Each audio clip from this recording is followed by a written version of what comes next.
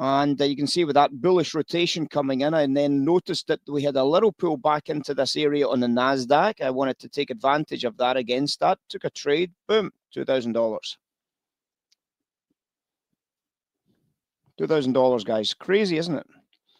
But one of the keys aspects to any of these types of rotations is to ask the question. I mean, that's where the secret comes. Again, that idea of ask the right question and you get the right answer. So when we start looking into those rotations, we start looking for those elements. Do they stack up? And the underlying is not really, to be honest.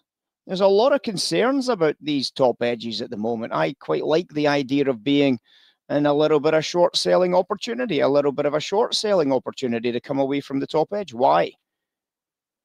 Well, because there's an anomaly on that rotation higher. And if there's an anomaly on that rotation higher, I can make money by selling back away from that rotation higher. And it's about trying to time it so that I can take advantage of the rotation that we then get away from that price. It's not about one aspect of it. It's about building a storyline round the various rotations. And if we can do it, guess what, guys? We'll make some money.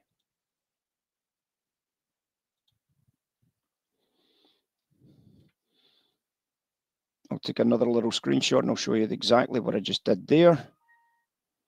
And we'll bring it back across.